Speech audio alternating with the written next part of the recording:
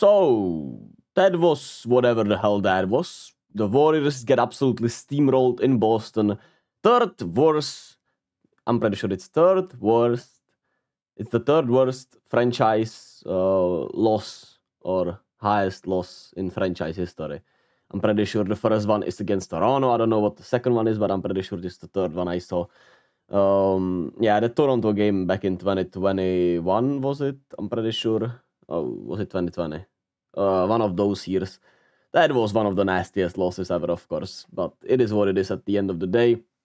The Warriors came into Boston and got steamrolled by quote-unquote the best team in the NBA. While I still love Denver more, the Celtics certainly are the team that should be as much of a favorite as Denver. Even though Denver is the defending champion, they're just that scary, right? And you saw it from the start. We defended Jaylen Brown like he was Tony Allen. They came up with a strategy 15 minutes before the game, and it was interesting. I'm gonna check out the stats on this. I didn't pull that up for some reason, even though I literally thought about it. But Tays just wanted to have Jaylen Brown shooting wide open jumpers, and for whatever reasons, because like Uncle Alchemy pointed out, if you saw his video who uploaded at halftime last night, which I wanted to kind of do also, but well, it is what it is. He pointed out that Jaylen Brown, you can force him to take tough shots, right? To take contested shots and get out of rhythm that way, but we forced him into wide open shots. Or, like, not sure if wide open completely right, but very open shots at the end of the day. And with little to no resistance, with little to no second guessing him, and he knocked them down fairly easily. Surprise, surprise. And February in February 2024, I'm pretty sure somebody said he had a really bad 3-point percentage. Yeah, he shot 30% from the three-point line in 2024 February, and overall, yeah, so he was in a bit of a slump, I suppose, in February. So we decided to test that out, I suppose, and it did not work out, and it opened up everything for everyone else because we didn't adjust accordingly. He had 19 points, while we had like 22, and yeah, they absolutely destroyed us in the first quarter. Then in the second quarter, it was even worse. They were ready for all our actions. We tried to go to Kuminga in the post against Jrue Holiday, against Tatum. That was not an advantage for us. We couldn't do any of the off-ball stuff because Steph just looked awful, and even when we did those, I think the Celtics defended it as well as anyone. I would say, man, they have the personnel that can switch everything, that is lengthy enough, that is smart enough to do so, and they were ready for all our actions, man. They sniffed them all out, and of course, it does not help that Steph was absolutely horrible. Draymond and Steve decided on a strategy to leave Jaylen Brown open, and it was just horrible. And I liked to start the game. Moody had a great energy. I thought Kuminga started off really well, but then we saw the sub-pattern where Kuminga comes out of the game and Kuminga and Moody both come out the game fairly early, right? Moody. Kuminga comes out of the game early with like, what is it always? 4 to 5 minutes in, which feels a little premature. It feels like he could be playing more in there. I know he had a bad game tonight, but it's the big picture point overall. And yeah, we were getting tough, hard shots because of the Celtics defense that could switch everything, that was ready to protect the paint against Kuminga, pack the paint against Kuminga, contested everything well, sniffed out those split actions, those off-ball actions for Steph, and those that involve Steph, Draymond, and Kuminga. They were ready for them all, and we simply could not keep up. They shot the lights out also, which does not help. What did they shoot in the first half?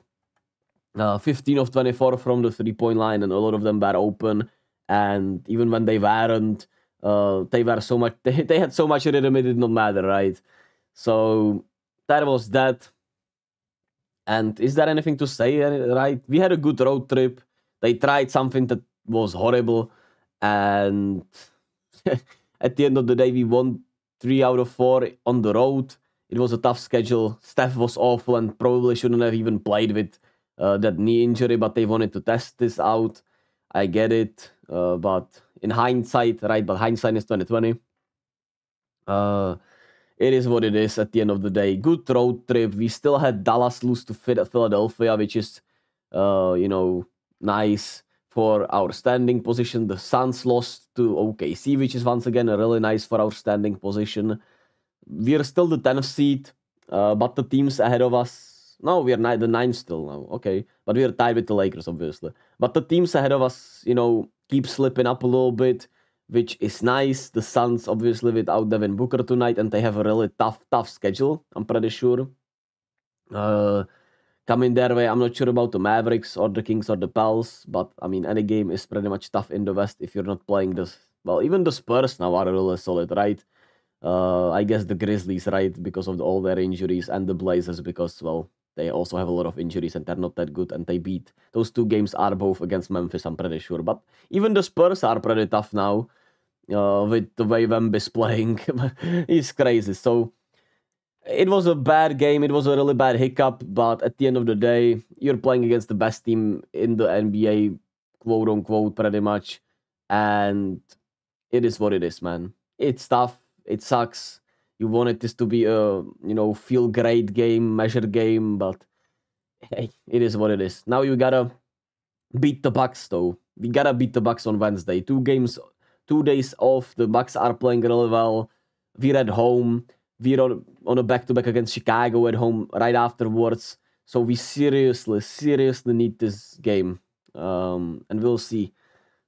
We'll see what happens, man. It's gonna be a dogfight. But it is what it is. I wanna say... I still wanna check those stats out. Show the dashboard. Shooting. Can I see Jalen Brown? Oh, yes, I can. Wait, can I see players? I want to see players. And I want to see shooting. And I want to see Jalen Brown. Can we actually get something advanced here? All shot clock. When we go to February, just so it's right. How well did he shoot from the outside? I guess he shot fairly bad, so there's that, I suppose. But I still wanna figure out. I'm not sure where the wide open and stuff is. Anyway, it is what it is. This is way too long for an unnecessary video, but hey, we got crushed.